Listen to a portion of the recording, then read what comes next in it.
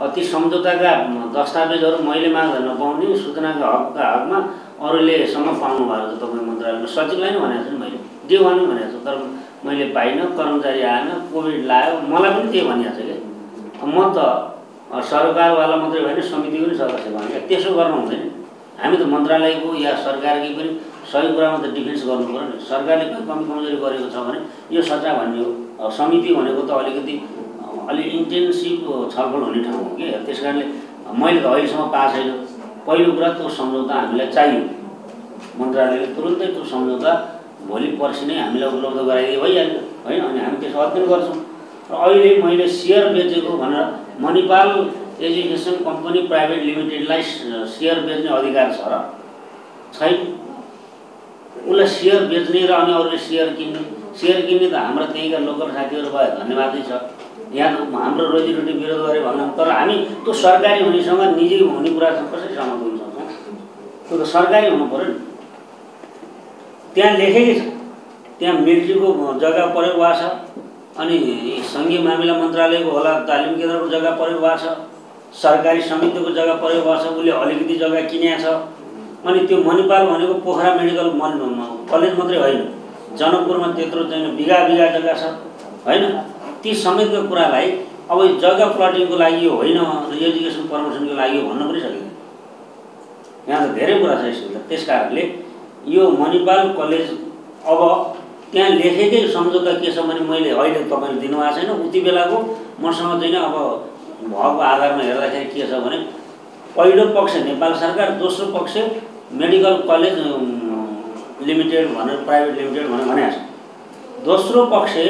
यदि बिचैमा गयो भने स्वतः त्यो पहिलो पक्ष हुनेछ भनेर भनेको छ कतिपय कुरा जग्गा जमिन त्यो समेत उसले छोडेर जाँदा उसको निजी सम्पत्ति पनि यसको हुनेछ भनेर लेखेको छ क्लजहरू त्यस्ता छन् होइन भने हामी अध्ययन गरौँ पहिला त्यस्तो छ भने त स्वतः नेपाल सरकारको हुने नै छ त्यहाँ भने त त्यो त अर्को ठाउँमा पुग्यो अर्को ठाउँमा पुग्नु भनेको त अब हामी एकातिर यो शिक्षा ऐन पारित गर्छौँ 10 वर्षपछि निजी मेडिकल कलेज हुने छैन भनेर त्यसको 3 वर्ष पुग्दा नपुग्दै 6-7 वर्ष पनि छैन अब होइन अनि अब हामी चाहिँ अर्को पार्टीलाई दिन्छौँ भनेपछि सरकारले त्यो सम्झौता गर्न पनि पाउँदैन कानुन विपरीत हुन्छ मणिपाल कलेजका विषयमा कुरा गर्दामा म त्यतिखेर चाहिँ अब काठमाडौँ विश्वविद्यालयसँग मेरो आफ्नो सम्बन्ध पनि भएकोले चाहिँ के हो भन्नुहुन्छ भन्दामा त्यहाँ दुईवटा कुरा मुख्य रूपबाट आएको थिए जुन उहाँले भनिसक्नुभएको छ एउटा के हो त भन्दामा 20% फ्री स्कलरसिप चाहिँ नेपाल सरकारलाई दिनुपर्छ भन्ने पहिलो सम्झौता थियो त्यो 20% सायद आइराखेको छ जस्तो मलाई लाग्छ र अर्को के थियो त भन्दामा 49 चाहिँ इयर्सका लागि थियो भने चाहिँ 50 इयर्सपछि चाहिँ उसले चाहिँ नेपाल सरकारलाई ह्यान्डओभर गर्नुपर्छ भन्ने यो दुईवटा चाहिँ मेजर इस्यु हुन अरू चाहिँ साना होला नि त्यो त म जान्न यो दुईवटा मेजर इस्यु मध्येमा एउटा चाहिँ के हो त भन्दामा छात्रवृत्ति 20% चाहिँ आइराखेको छ हाम्रा नेपाली विद्यार्थीहरू पनि गइराखेका छन् त्यसमा 2 वर्ष छैन अब त्यहाँ 19-20 के होला आफ्नो ठाउँमा छ तर के हो त भन्दामा मणिपाल कलेज जस्ताको कलेजले उसले अर्कालाई बेच्यो भन्ने पत्र पत्रिका मिडियामा आएको मैले पनि देखेको छु अब त्यो हो भने नेपाल भनेको शिक्षा मन्त्रालय चाहिँ चुपचाप लागेर बस्न हुँदैन पत्र पत्रिकाको आधार लिएर भए पनि त्यो त पत्र पत्रिकाको आधार त एउटा एभिडेन्स हो त्यो एभिडेन्सका आधारमा चाहिँ तिमीसँग 50 वर्षपछि चाहिँ नेपाल सरकारलाई ह्यान्डओभर गर्ने भन्ने सम्झौता अनुसार भएमा अहिले चाहिँ यो पत्र पत्रिकामा आएको कुरा के हो भनेर उसँग क्वारी गरेर इन्क्वायरी गरेर त्यसको चाहिँ के छ भन्दामा शिक्षा मन्त्रालयले चाहिँ त्यो सम्झौता अनुसार चाहिँ नेपाल सरकारले चाहिँ अनरसिप दिने कुरा हो त्यसमा चाहिँ यो अलिकति अगाडि बढ्नुपर्छ हामीसँग जुन पत्र पत्रिकामा त्यो विषय आइसकेपछि धेरै मिडियाका साथीहरूले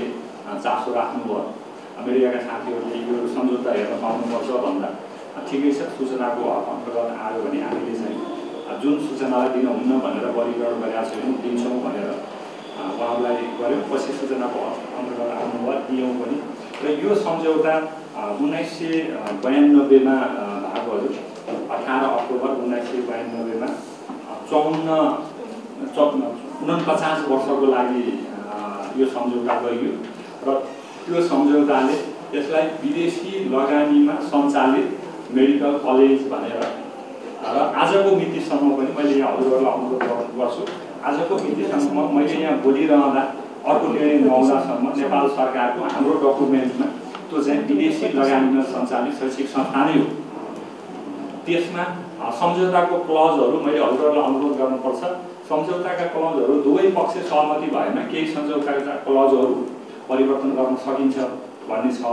अब हामीलाई अहिलेसम्म त्यो पक्षबाट कुनै पनि रिक्वेस्ट नआएको हुँदा हामी त्यसमा प्रवेश नै गरेका छैनौँ र शिक्षा मन्त्रालयले त्यसलाई चाहिँ त्यो 49 वर्षको लागि गरिएको सम्झौता हो। त्यसमा हामीले 20%